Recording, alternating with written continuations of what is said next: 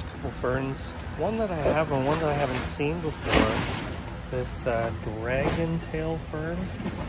That's kind of an interesting one. It is a small evergreen. It's called Asplenium ebenoides. Really neat little evergreen.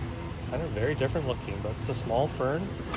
Side is a hart's tongue. And then talk about getting your attention. I mean, I know you don't see anything, but with a name like Godzilla, it makes you want to buy it. So this is a painted fern.